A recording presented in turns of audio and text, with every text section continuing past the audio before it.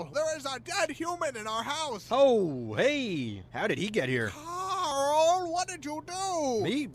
I didn't do this. Explain what happened, Carl. I've never seen him before in my life. Why did you kill this person, Carl? I do not kill people. That is my least favorite thing to do. Tell me, Carl, exactly what you were doing before I got home. All right, well, I was upstairs. Okay. I was sitting in my room. Yes. Reading a book. Go on. And, well, this guy walked in. Okay. So I went up to him. Yes. And I stabbed him 37 times in the chest.